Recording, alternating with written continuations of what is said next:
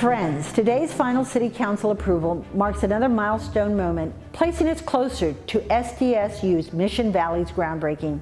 It is a result of more than 3 years of work and could not have been done without your support. The San Diego community, our students, faculty, and staff, our global network of SDSU alumni and donors, the Friends of SDSU, and San Diego Mayor Kevin Faulconer, city staff, and the City Council. The campus expansion comes at a time when our region needs it most. Together, we will create much-needed jobs and the workforce for today and tomorrow.